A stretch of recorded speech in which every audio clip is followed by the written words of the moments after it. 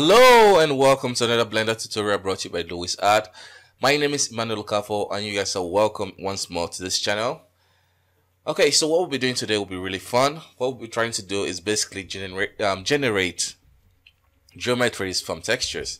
So what we have here is basically a black and white image and applied to a cylinder which is already UV wrapped. So for this effect to work perfectly, you have to have a pretty decent UV map. Okay, so this looks pretty nice. So previously or prior to the tutorial, I don't think there's a real way of achieving this effect or creating geometry from textures. So if you want to like make this transparent, if you want to have like no faces here, the way you could fake that is through using shaders, applying some transparency to this. But what we want to do is to create actual geometries from this.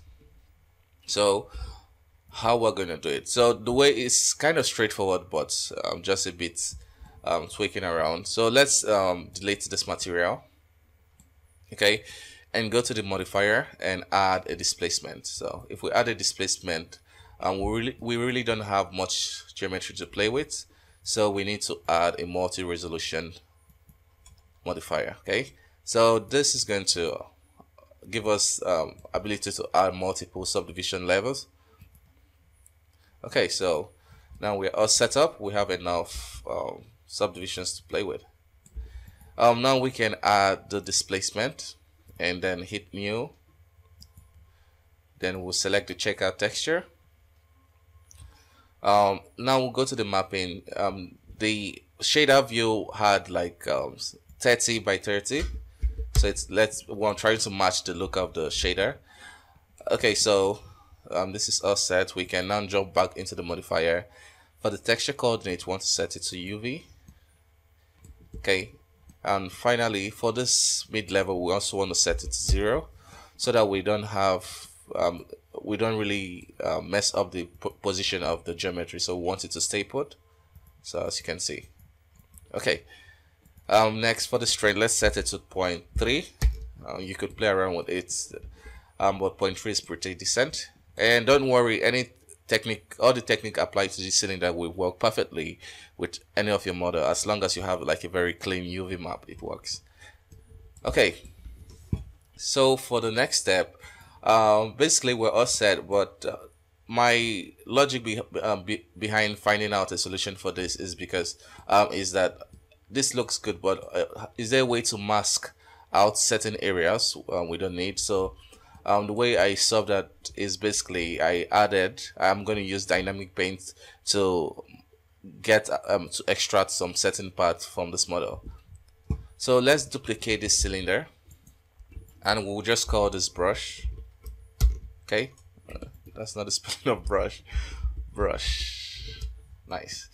And we can delete all the modifier from this brush model, so we just have it looking like this. And just for display purposes, I'm going to go to the viewport and switch it from texture to bound, so we have it looking like this, though I have a shortcut already set where I can easily change it. Okay, so let's apply dynamic paints to this whole model. So we'll select the brush, go into this physics tab, select dynamic paint, from canvas to brush, then we'll do add brush, you know the drill. Then for paint source, we want to set it to mesh volume plus proximity. Okay, and we are all set with the brush. Let's select this model and go to dynamic paint. So this will be our canvas, so we'll leave it at canvas and also hit the add button. For the surface type, we want to switch it from paint to weight. Okay, and finally output.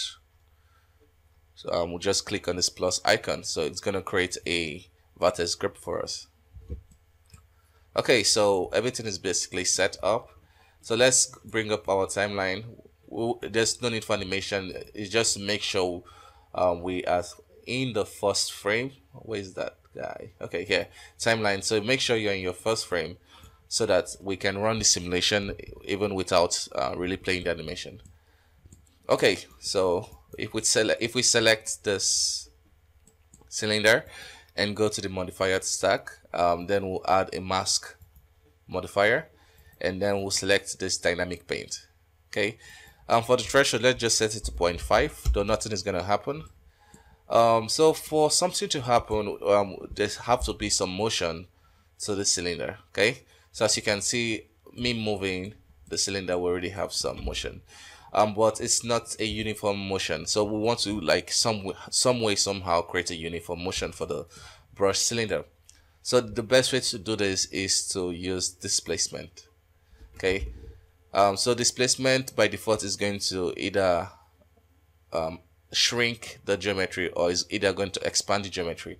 So we want to get the shrink attribute of this displacement. So let's isolate it for a bit. Okay, so we have it looking like this. So we can set the mid level to 0, and if we click on negative -1, so we get like very extreme. So let's say -0.5. So we get the shrink version of that. So we can apply this as shape key, and we are good. So let's unhide everything. And now if we select this brush and let's make it a bond again. Okay, so still in your first frame. So if we select this brush and go into the shape key and displacement, we'll just click on the spin icon. You can see it's just shrink. As it shrinks, then it can uniformly scale. It can uniformly mask out the texture. So as you can see, we already have it, and we can create different effects with this. We can even invert it to get the outer part.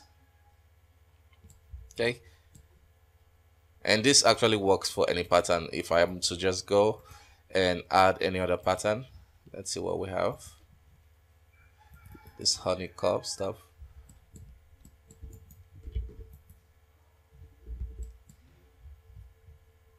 Set it to a lower number. I think it's much. So as you can see, we already have it. Let's set it something lower, like 5. So you can see it can generate the geometry. So let's flip it. So we can. So this blockiness, to fix that, you just need to add more subdivision, and you're all good to go. So let's go back to the checker pattern,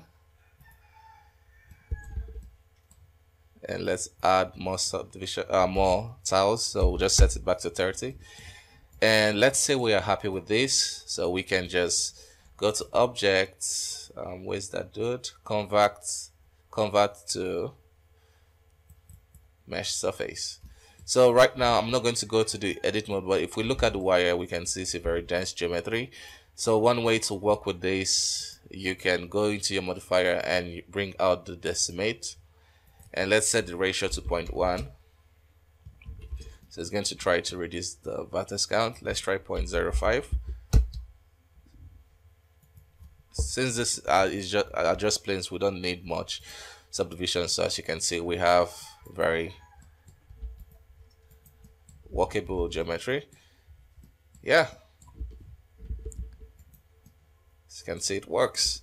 So thank you guys for watching this tutorial. I hope it was helpful or insightful. Please like this video so that YouTube can suggest this channel to more viewers, and if you want to see more from me, don't forget to hit that subscribe button. So bye bye for now. See you next time.